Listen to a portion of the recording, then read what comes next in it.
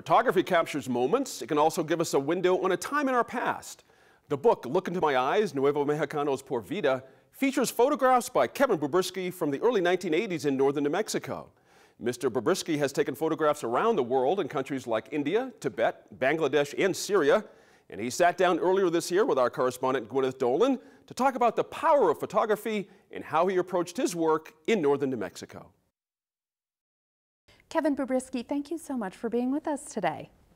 It's great to be back in Albuquerque. I haven't been out here in quite a while, and it feels new and different, and yet the same as well. You know? Well, we're glad to have you here to talk about your book, Look Into My Eyes. This is just out from the Museum of New Mexico Press, and it is a collection of photographs that you took between 1981 and 1983 in northern New Mexico.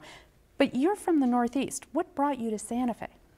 I was in the Peace Corps in Nepal, and after my 4 years in Nepal, I wanted to do photography and ideally be a filmmaker. And someone at the Smithsonian said, go to Santa Fe, study at the Anthropology Film Center, and if you do well, you know, maybe you could do something back here with us. So I didn't get my driver's license until, you know, 1980. At the tail end of 1980, and bought an old French Renault and learned how to drive it, and learned how to drive it as I went from Massachusetts to Pennsylvania, out through Oklahoma, and eventually to New Mexico, and enrolled at the Anthropology Film Center, Canyon Road, Santa Fe. And that was my introduction to New Mexico, and then stayed for over 2 years. And so your book really, in some ways, is a snapshot of a period in time in the early 80s there. You know, we look at the hairstyles on these women, and we look at the collars on the men, the cars, the lowrider bicycles, and we're taken back to that time. But beyond that, what do you think this collection of images still says to us now about New Mexico that's still current and relevant? I think that you can talk about the hairstyles and the vintage cars and the little steering wheels on the lowrider bicycle, but beyond that, I think it's about connection. There's a sense of connection. The picture of the young woman on the cover looking directly into the lens, and that's a lot of what I do with photography. It's like, it's okay to look into the lens. This is not a candid image. This is, you're aware of me stepping into your world. And so there's the intimacy of my encounter with everybody who's pictured here. But then there's a connection and sense of intimacy within the frame of boyfriend and girlfriend, or girls hanging out together, checking out the guys, guys hanging out together, checking out the girls. And I don't think that's changed. That's a common denominator. And yeah, the way the hairstyle is, or the pants or the shirts, that all changes, but I think the sense of community and identity is the same. You know, we're all photographers now. We've all got phones and other devices that take pictures all the time, and we all take so many photographs of people looking deeply uncomfortable. And you manage to capture people, I mean, they have clothes on, but they feel almost bare. You know, they're giving you a very close and unguarded gaze. How do you get them to do that?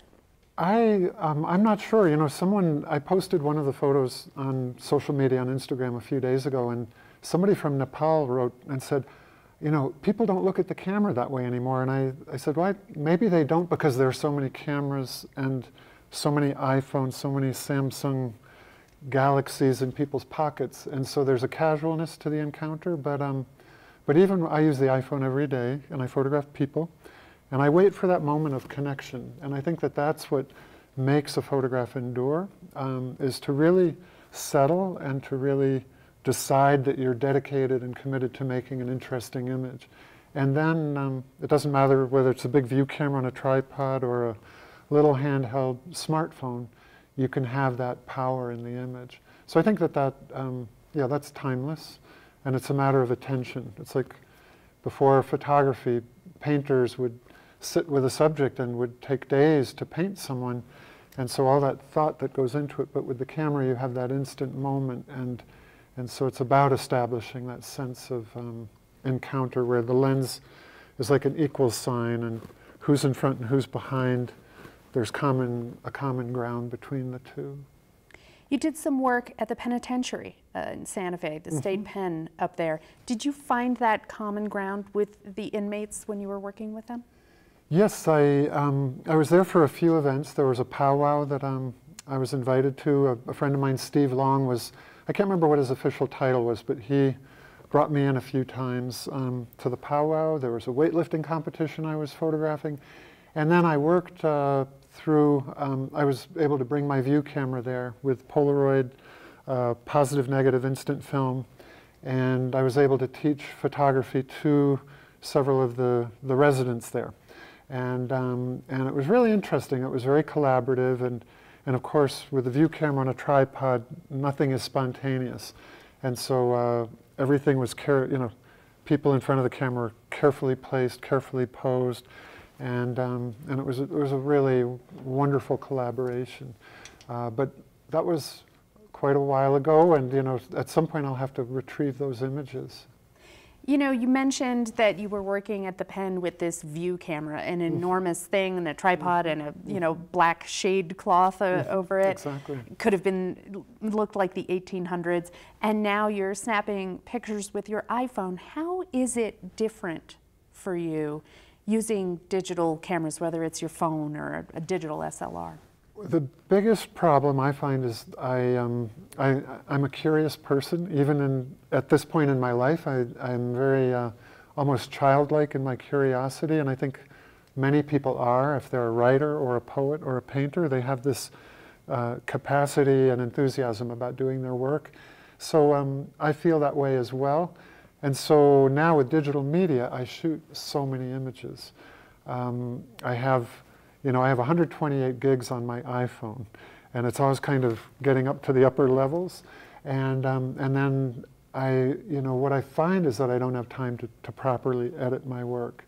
And so I just plug things into a drive, and I just pour all the images into an external hard drive. And then when I get time, then I go back and go, oh, that's what that looked like.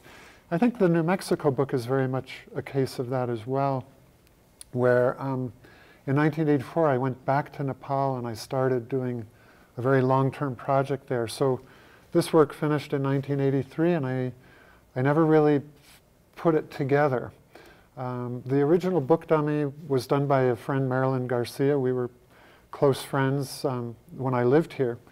And so the sequencing in this book was pretty much done by Marilyn and by me back in 1983, and then it went onto a shelf, and I got busy with other things. So that's kind of the difficulty with my work, is to keep moving it along to where it needs to get to. You mentioned you've done work in Nepal, and you have done work in areas all over the world: Tunisia, Cuba, Uzbekistan, Syria, Jordan. Is there something so exotic about New Mexico that it belongs in that list? Definitely, without question. I was here in summer of 2014. I took the road from Santa Fe to Española through Truchas, and I can't think of the other, Mora, and the high road to Taos. It was just like stepping back in time in some ways, and just beautiful and magical, and the light. But I'm a tourist in my backyard in Vermont. If there's a fresh snowfall or a rainstorm, or it's a sunny day, or it's spring or fall, I look at my own backyard with that same excitement and enthusiasm. That's what I try and bring to my students as well. I may be 3 times as old as my students where I teach at Green Mountain College in Vermont, but I sometimes I don't see that level of curiosity in them. And so, yeah, New Mexico's interesting, my backyard is interesting, Uzbekistan is. It's all really a matter of being open to what's there. We only have about a minute left. You've been here for a couple days. What have you noticed? What have you observed that strikes you as different from the last time You were here from the 80s when you took these. Right. I think I tried to go to San Gabriel Park yesterday. I had a very little piece of time and I couldn't find how to get in there because I wanted to see if people were there and what they looked like and what the place looked like. And then earlier today I went to the Petroglyph National Monument, and I never went there when I lived here earlier. And I was just impressed with the encroachment of sort of suburban housing. So you've got this ancient site with petroglyphs, social media from half a millennium ago, and then right next door you have suburban modern housing. So I think that's what's changed, is the growth of the city over the past 33 years. Kevin Bubriski, thank you so much for being with us, and we hope that your photographs are as long-lasting as those petroglyphs. Oh, thank you, Gwyneth. That's very generous of you.